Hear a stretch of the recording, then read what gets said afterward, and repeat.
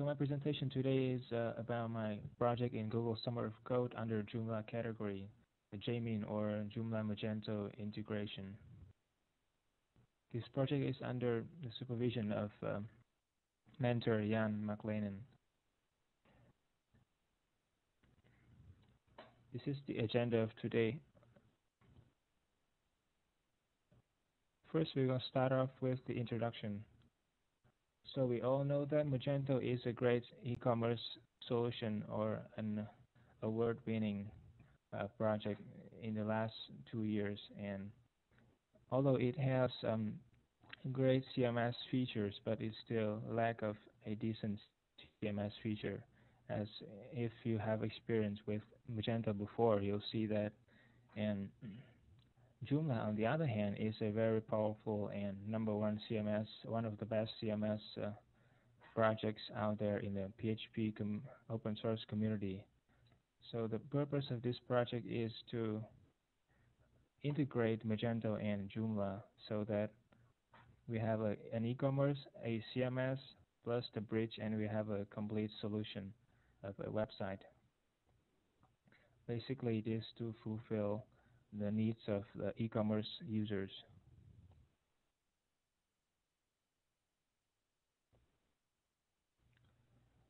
So the overview of this JMean project is, first, it's for all of those who are not used to Google Summer of Code. This is free, and JMean is licensed under 2 licenses because part of JMean are the extensions on the Joomla side, and the rest is on the Magento side.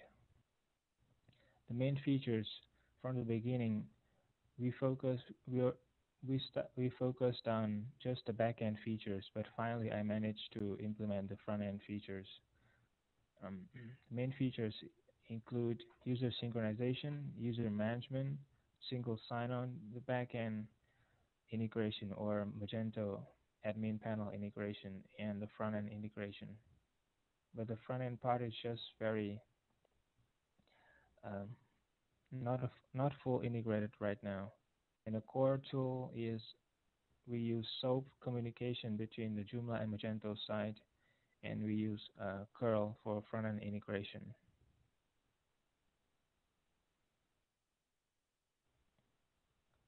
The requirements in order to run this JMean is, first you need to have 2 sites, Joomla and Magento, up and running. We support currently until the latest versions of Joomla 1.5.14 and Magento 1.3.23.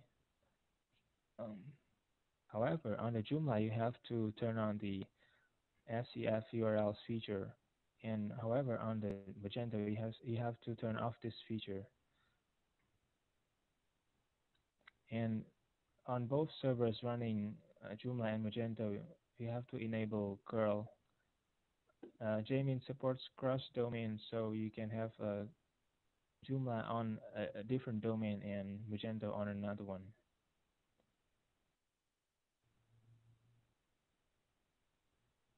About how to turn off this SEF feature of Magento, I'll show you in the user guide. But actually, it's just a configuration in Magento. Actually, the SEF is not totally turned off. Now comes the main part of the presentation, the features of JMean first. I'll cover 6 main features of JMean. First, the control panel.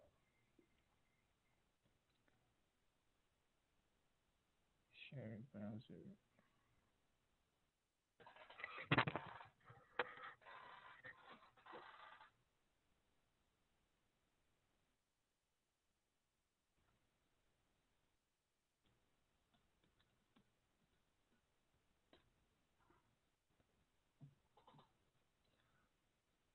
Right now, first I have the Joomla site